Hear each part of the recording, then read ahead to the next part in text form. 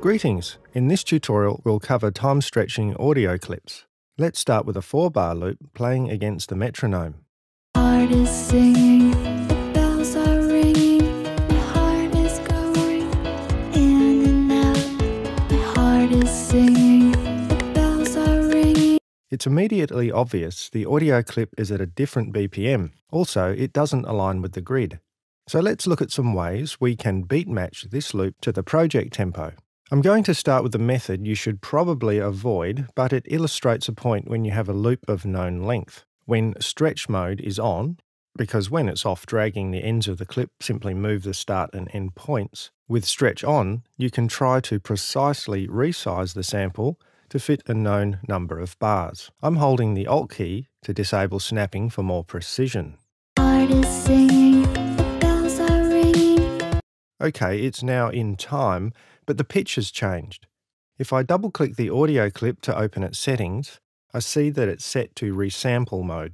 I'll select one of the stretch modes, stretch, which is real-time stretch, but heavier on the CPU, or one of the pre-computed stretch modes like Elastic 3 Generic. We'll choose that because it's lower in CPU and better suited for this type of work for that reason.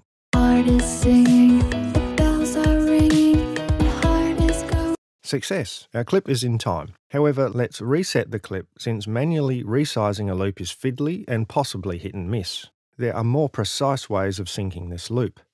If you know the length of your sample, and it's 4 bars or less, you can right-click the time knob and choose the length. As I know it's 4 bars, I can choose that, and again, set the stretching mode to Elastic 3 Generic. Heart is singing, the bells are ringing.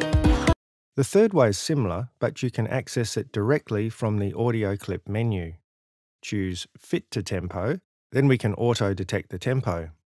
Let's say we don't know it's 120 BPM and we're not really sure about what range it's in. In this case, right-click the tempo selector and open the Tap Tempo. Make sure both the metronome and sync are off, as these will mess with your ability to tap in time with the beat. Heart is singing, the bells are ringing, my heart is going in and out. My heart is singing, heart is singing, the bells are ringing, my heart is going in and out. So that changed the project tempo to match the sample, and let us know that it is or is around 120 BPM. Knowing the tempo or something close, you can reset the project to the target tempo and then use the audio clip menu option Fit to Tempo. Choose the range that matches the known tempo. And now it's synced and pitched correctly. Heart is singing, the bells are ringing, my heart is going in and out. My heart is singing. Notice the selector has flipped to auto. This means that it has selected one of the pre-computed elastic methods, most likely E3 Generic. This is confirmed as the waveform doesn't change when I manually select it. Since this loop is now locked to the project tempo, changing the tempo will automatically stretch the clip and maintain the correct pitch. Heart is singing, the bells are ringing. Now we're at the original tempo. What about the case when you're in sync and you want to change it to something else, like 130 BPM? Again, use the Fit to Tempo option. This is always the second last item in the list and shows project in brackets. Selecting that locks the clip to the current tempo and sets stretch to generic. Now I can change to a new BPM and it sounds great. Heart is singing, the bells are ringing. Excellent. So far we've been using the pre-computed elastic stretch methods. But what happens when we vary project tempo? In this example, the project goes from 130 to 100 BPM, and the audio clip starts locked to 130 BPM with E3 Generic Stretch mode. Heart is singing, the bells are ringing, my heart is going in and out. My heart is singing. Cool and a useful technique in some circumstances, but it's not what we want here. Fortunately, the fix here is very easy. Just select Stretch from the Realtime section of the menu. Heart is singing, the bells are ringing, my heart is going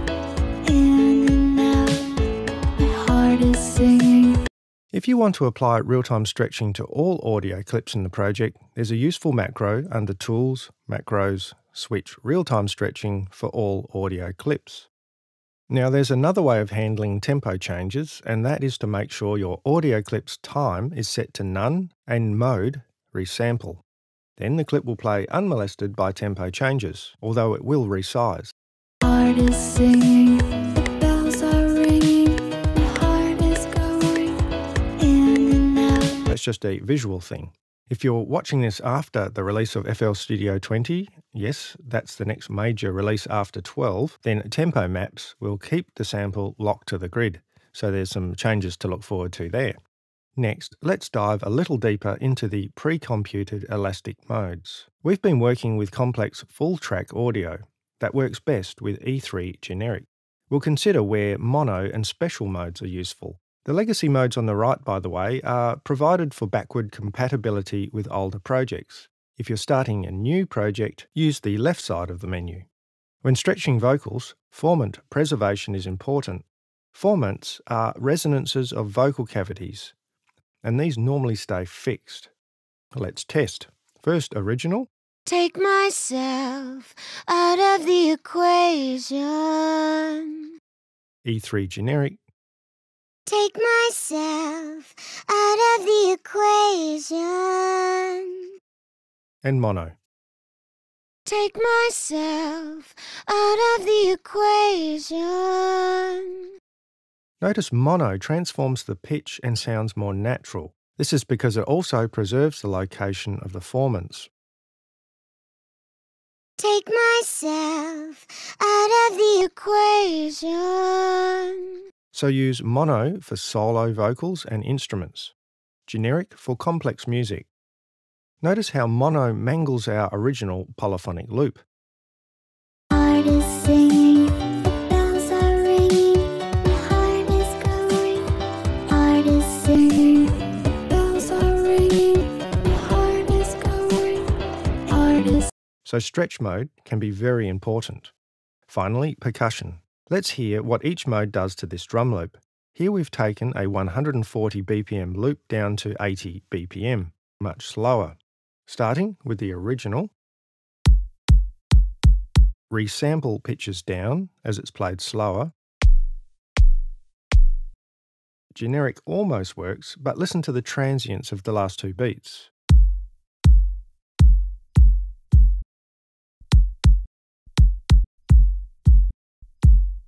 Slice map and slice stretch modes are designed to avoid these issues. First, slice map. Slice stretch.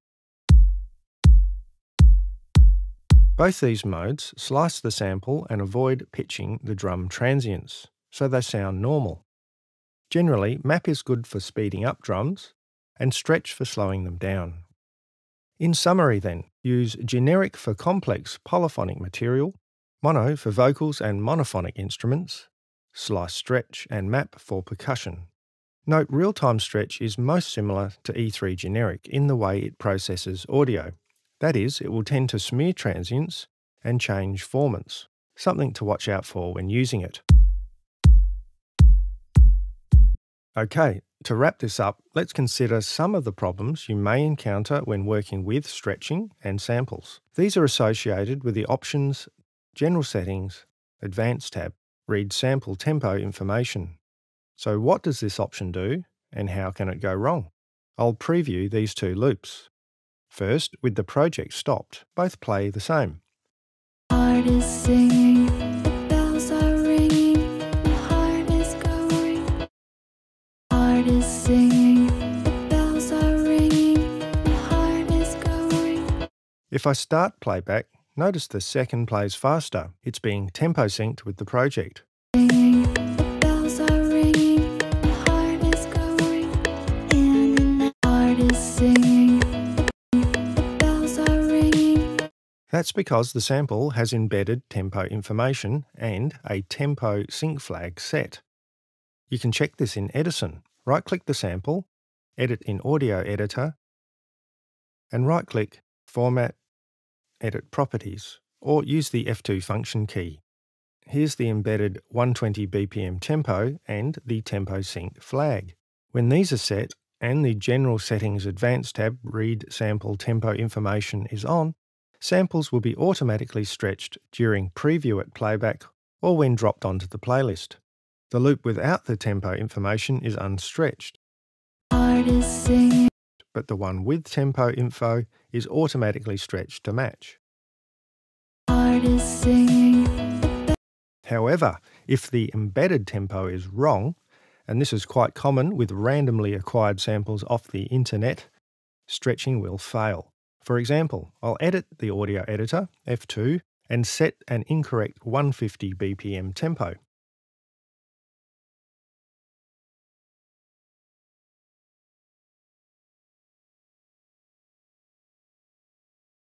Loading that, and it's incorrectly stretched.